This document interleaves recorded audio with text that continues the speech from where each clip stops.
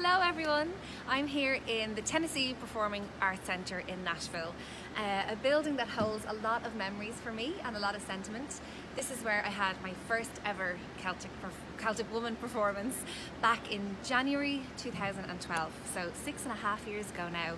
And what a great and amazing 6.5 years it's been. I've been all over the world, been all over the States, met some amazing people, just had the best time I could possibly have wished for on a job, met the love of my life, and had just the best time I think I could ever have asked for in a job. I only ever planned to do it for a year when I first started, and here I am 6.5 years later.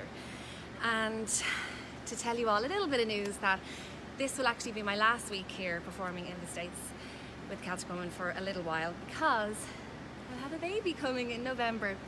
So it's time for me to switch up roles, going from singer to mom for a little while.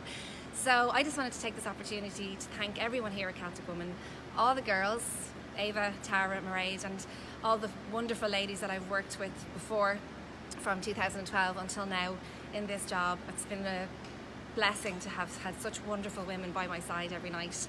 To all the amazing band members that have been here throughout the years that I've been here, the choir, all the wonderful crew who made the show possible every night and looked out for us night after night, bus drivers, all the theatre staff that we've come across in 6.5 years, and of course you guys, the audience members, for coming and supporting us night after night. You've completely lifted us, and for your lovely words and messages and gifts over the last 6.5 years. Thank you so much. I'm getting emotional now, but thank you to everybody. I'm going to miss everyone here so much.